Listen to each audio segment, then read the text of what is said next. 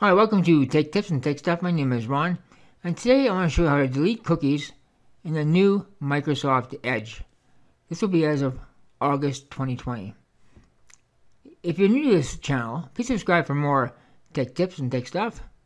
And if you're a returning subscriber, thank you so much for subscribing. You guys are just like my best friends.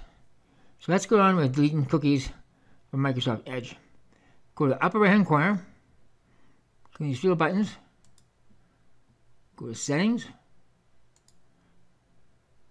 Now this panel may not show up on all computers. You may see three little lines up here by Settings. Click on those and these options will all show up. So under Privacy and Services, Clear Browsing Data, that's what you want right here. Clear Browsing Data, so choose what to clear.